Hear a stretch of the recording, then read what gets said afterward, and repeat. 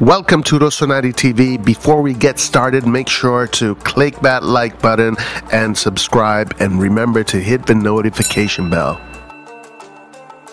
First thing to be mentioned is that KRUNIC, the versatile midfielder that Pioli has been using in different roles, especially in the attacking midfield position, has extended his contract with AC Milan up until 2025. And right after that, Milan extended the contract of Sandrino Tonali up until June 30th, 2027, and doubling his wages. Let's remember that Tonali sacrificed a big chunk of his wages during the negotiation with Brescia. Tonali has been rewarded for his incredible performances last season that helped Milan win the Scudetto.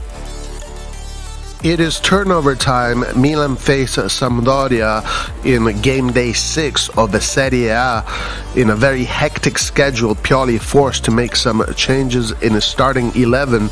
Changes that might give Pioli some very good indications if he gets a positive result. According to the various outlets and rumors coming out of Milanello, of course, Magic Mike will be starting between the posts.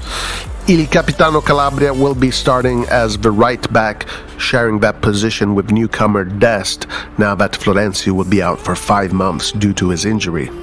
First turnover will be Kjaer over Kalulu. Kjaer starting his first competitive game since his major injury against Genoa.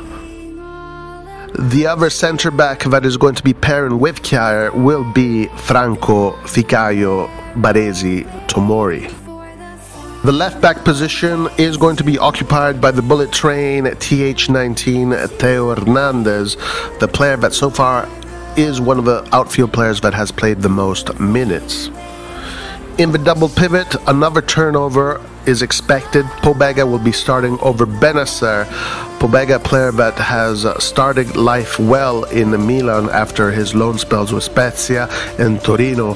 Pioli with a lot of positive words about him in his conference. Alongside Pobega, Pioli has opted to place the myth, the man, the legend, Sandro Tonali, who has just extended his contract with AC Milan. On the left attacking third, Pioli has given the nod to Leao. Leao will be starting. His firepower will be much needed. In the attacking midfield position, it is going to be either De Ketelaere or Diaz. Some outlets are saying De Ketelaere, others are saying Diaz, but let's not forget Ali is in the mix as well. Finally, on the right side, it is going to be a competition between Salamakers, who had an excellent performance in Europe, and Messias. The big news is Origi starting from the beginning. Origi finally given an opportunity to show what he is all about, given Giroud a rest since Giroud has been working overtime. Giampaolo is going to play with a 4-1-4-1 as he normally does. Very cagey formation, difficult to break down. Milan will have to be clinical when they find themselves in front of goal. Milan will have to play with the personality and charisma of Lions.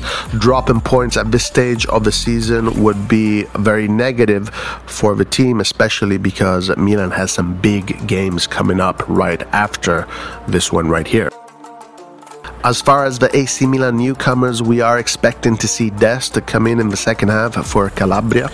In the pre-match press conference, Pioli did speak about Ali, and he spoke about the players, and Pioli made it clear that he is thinking about winning, and he puts the best formations possible, and all of these players will have their moment to shine, and when they will be called, it is up to them to deliver high-level performances.